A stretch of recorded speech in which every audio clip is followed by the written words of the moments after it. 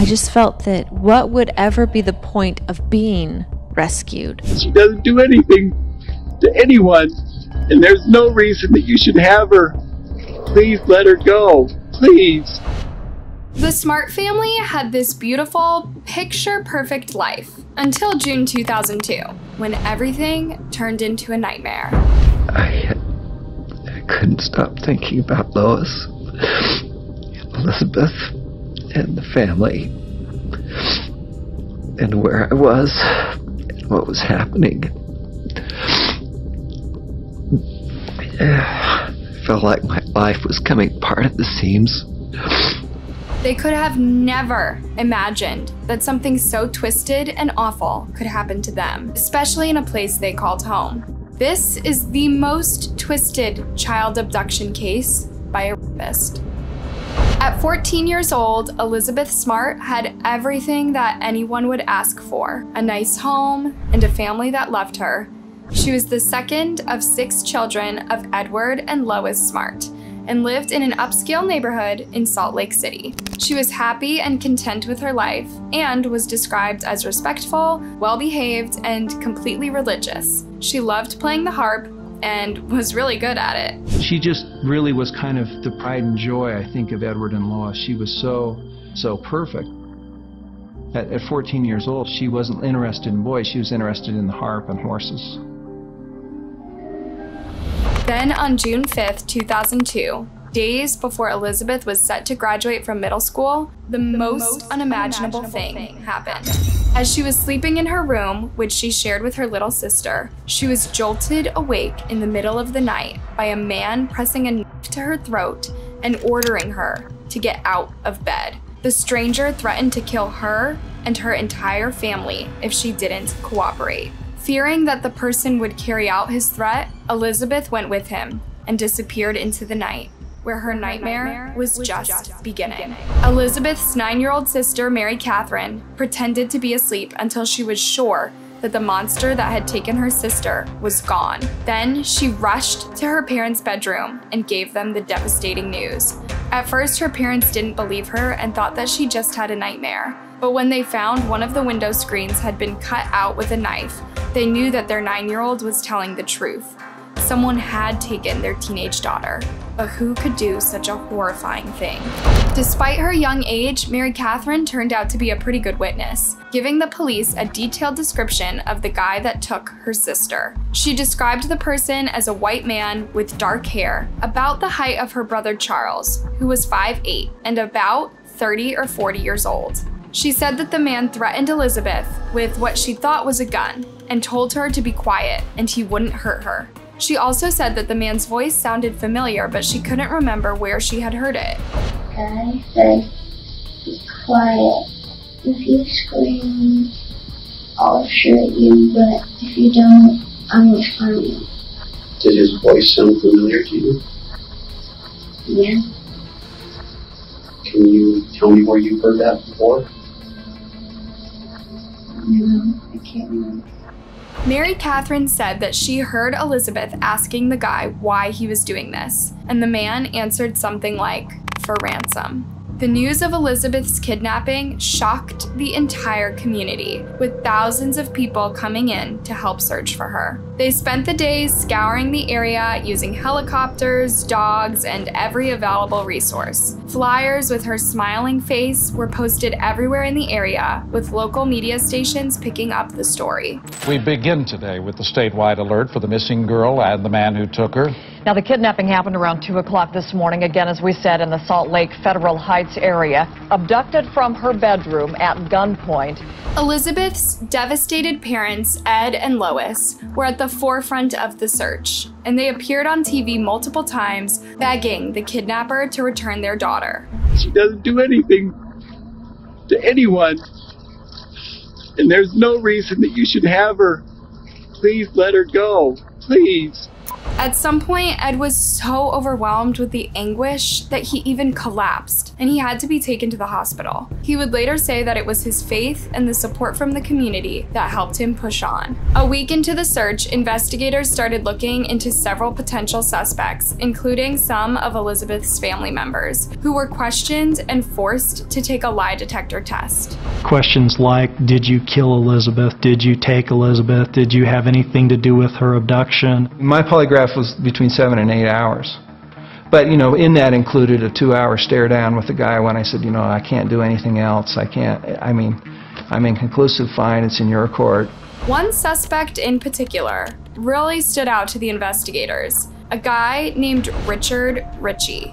He was a career criminal on parole with a history of substance abuse, and he had worked for the Smart family for a while. When the police searched his trailer, they found several pieces of jewelry that he had reportedly stolen from Elizabeth's mother, Lois, and some neighbors. Investigators believed that Richard could have probably killed Elizabeth when she caught him stealing, but Richard completely denied having anything to do with the teen's disappearance. Before investigators could get anything out of him, Richard died of a brain hemorrhage in August 2002, bringing this lead to a dead end. Despite police being convinced that Richard was behind Elizabeth's kidnapping, Mary Catherine, the only witness in the case, strongly disagreed. She maintained that she knew the person behind the voice that she heard that night, and it was not Richard. The police, however, dismissed her, thinking she was confused and did not know what she was saying. But as it turned out, she did.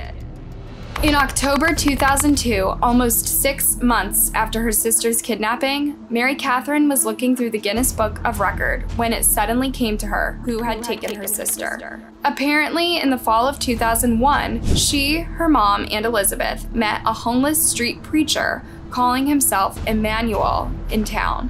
Lois gave him $5 and offered him a job to work on the roof of their house and rake leaves. We came up to our house. We came in the front door, and I know he saw me. We were going to our room.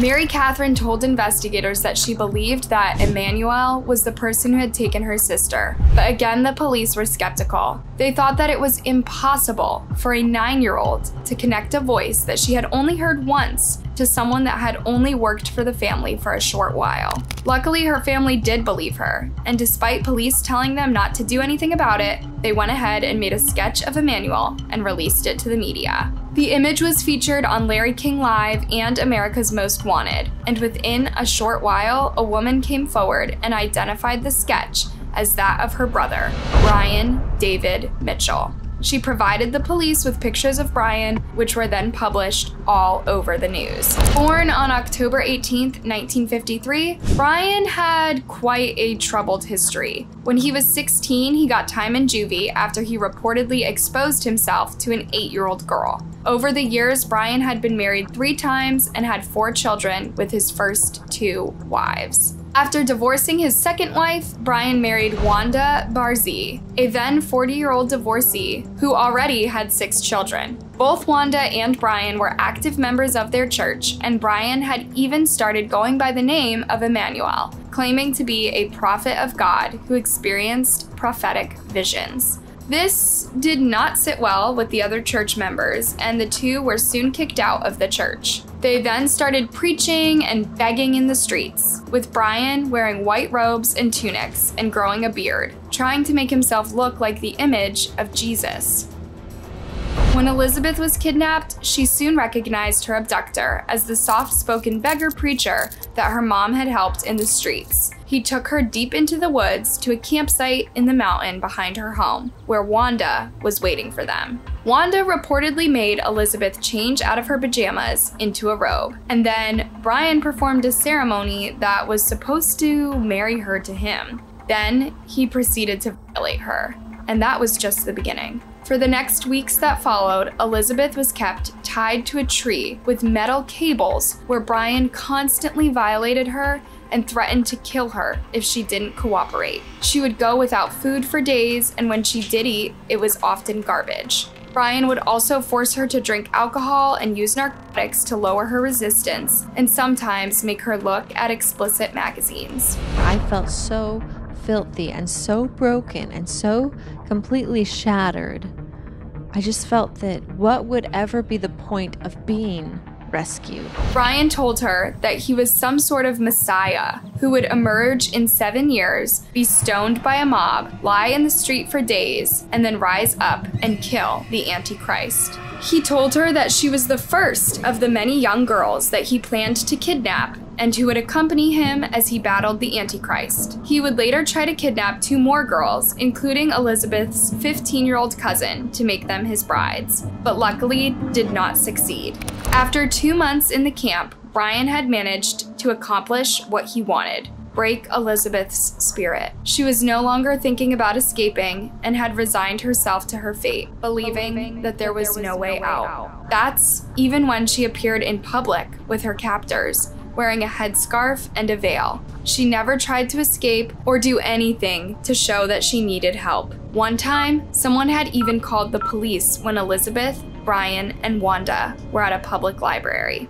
The person noticed their weird clothes and recognized Elizabeth's eyes. But when the police arrived and confronted them, Brian claimed that the teen was his daughter and that it was against their religion to remove the veil. The detective tried to question Elizabeth, but she didn't say anything. Brian told the detective that it was against their religion for women to speak in public. Elizabeth would later say that Wanda signaled her not to move and grabbed her leg under the table. As the policeman left, she would later say that she felt like hope was walking out the door, and she was mad at herself for not saying anything. The 3 would go on to visit grocery stores and a restaurant without getting noticed, and would even attend a party where this picture was taken, and you can see Elizabeth wearing a veil, and Brian is the one with the turban and the beard. Afterward, the trio moved to San Diego, where they spent several months going from campsite to campsite and eating at homeless shelters.